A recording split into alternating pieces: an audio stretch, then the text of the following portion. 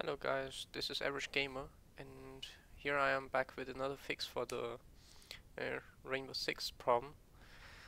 Mm, my previous fix wasn't working for many people, but I came across another one, and I even typed it out in the description, but many people were not able to follow that, so I'm gonna make a video on how to do the other one.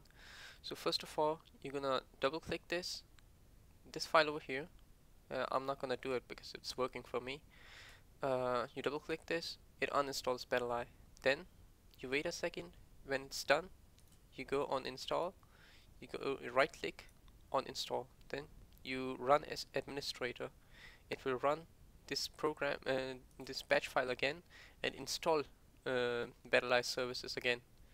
Once it is installed, you go on this exe.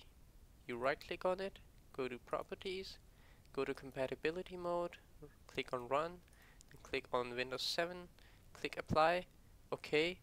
It will accept the changes you've made.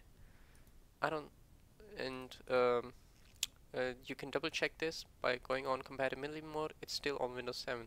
I know I'm using Windows 10. Compatibility mode means that when something is not working on one version of Windows, it tries to simulate another version of Windows to run it on that.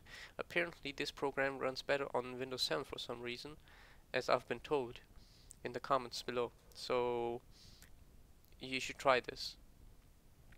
Yeah, that's all for now. I hope this helped you people.